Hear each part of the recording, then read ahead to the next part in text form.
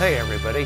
Hey, some NIMBYs will go to pretty extreme lengths to get rid of an airport. You know, they might even resort to hiding something paid for by the taxpayers that doesn't support their position.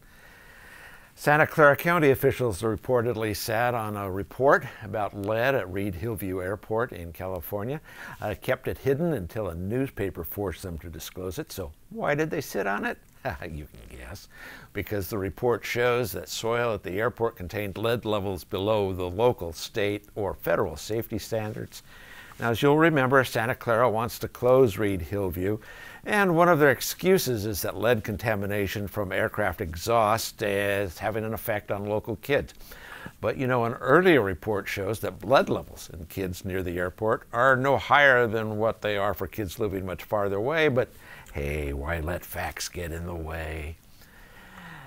And then there's, we're just going to take our marbles and go home approach. Now, the courts have stalled the plan to turn East Hampton Airport into a private use, prior permission required to use facility.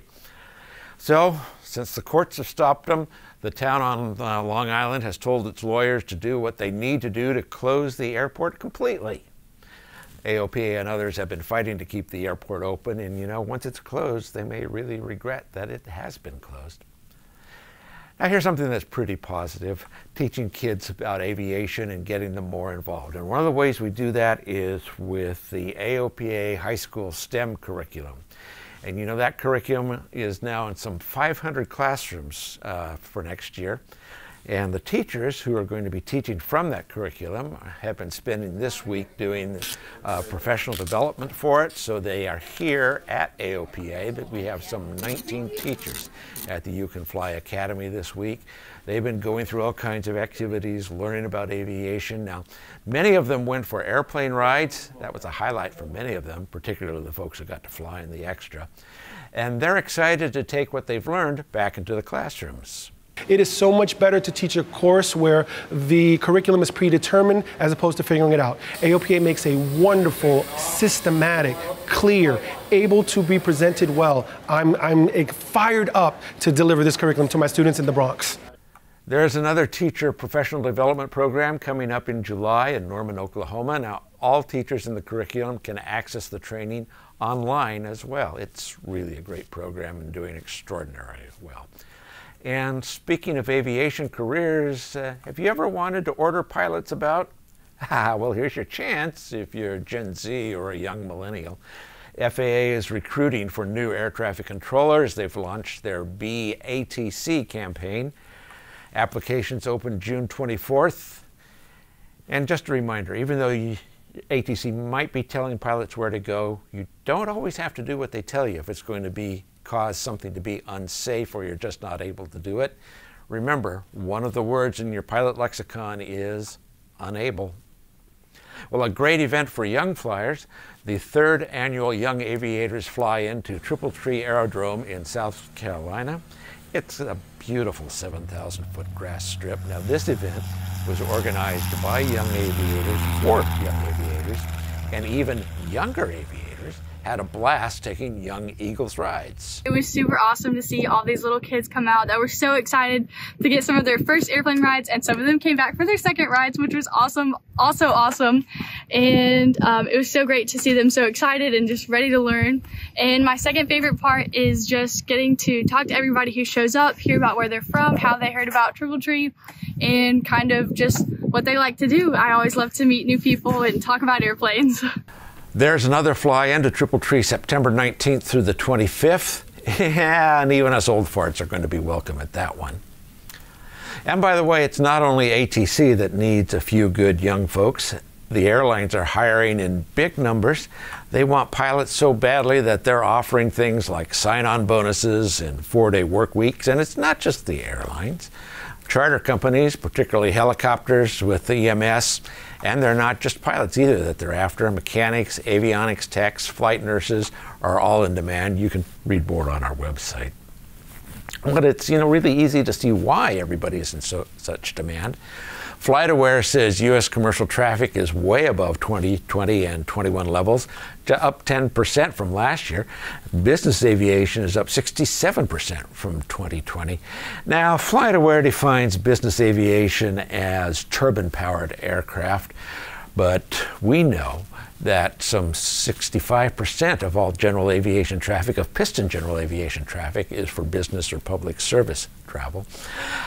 Here's a look at their daily snapshot, and you can see in this that GA represents about 37% of air traffic. That's the piston GA. BizAv is about 10%, so that means, at least on a given day today in the U.S., nearly half of all traffic, which is general aviation. And here's a great use of general aviation. Last week, more than 120 GA aircraft flew Special Olympians to and from the games in Orlando. Textron Aviation sponsors the Special Olympics airlift. Now, Cessna, Beechcraft, and Hawker owners all volunteer their aircraft. For these delegations, the cost of transporting athletes to the game is their #1 cost.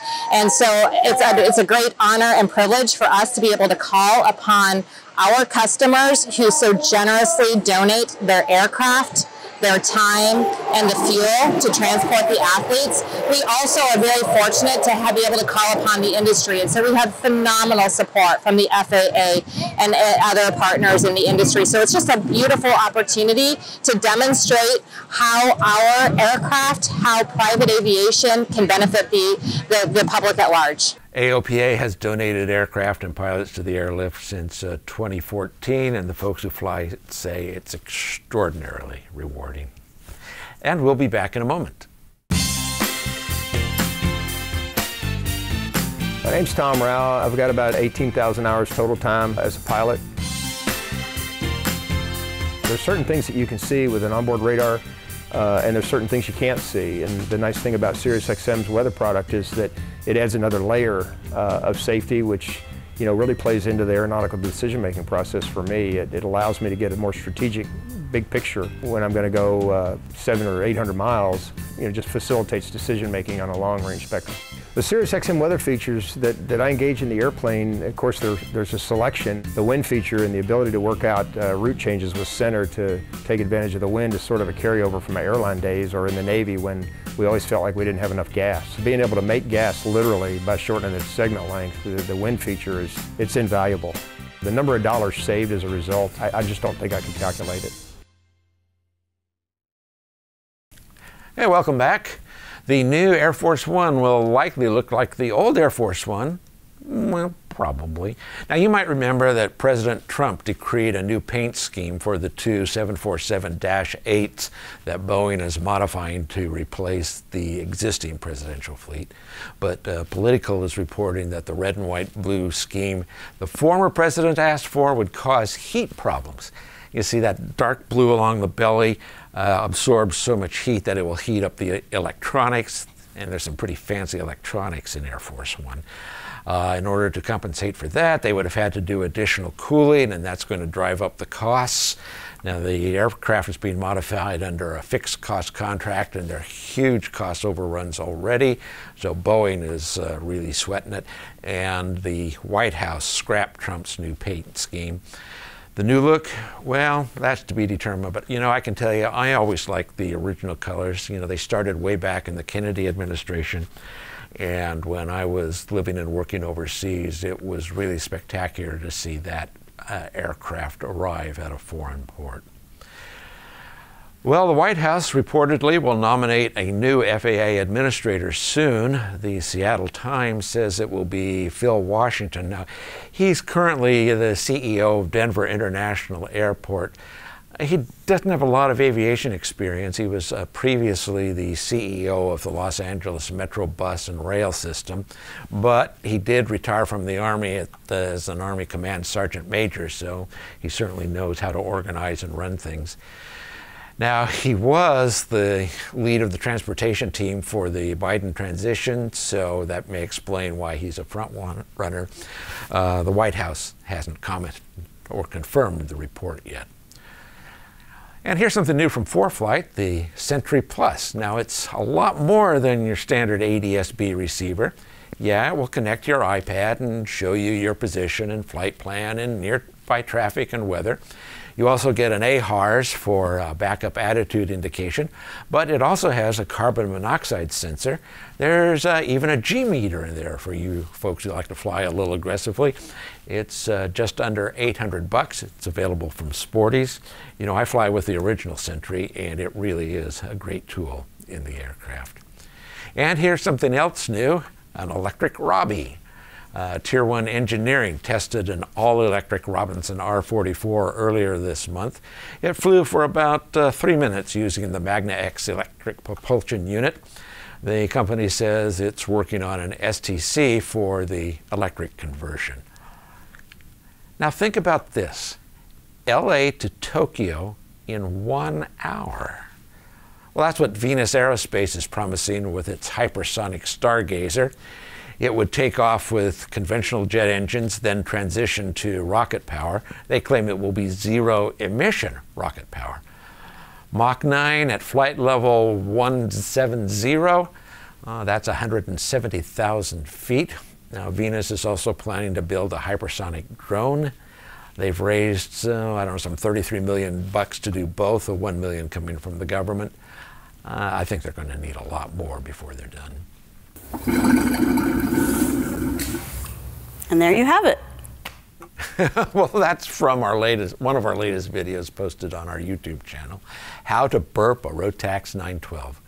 So why would you do that? Well, we'll explain in the video, of course. And by the way, we've gotten a lot of fun comments on the video, so that's worth checking out.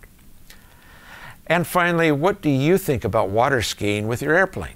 You know, that's when you fly level with your tires just touching the water. Good idea? Stupid pilot trick? Well, we got two experts to engage in a dogfight of opinions. You can read both sides and decide for yourself who is right. It's at the link in the upper right corner of the screen. Me, I'm going to stay away from the water, but that's just me. And that's News Brief for this week. You've heard this before, but what the heck? Please like, subscribe, and comment. We'll see you next Friday.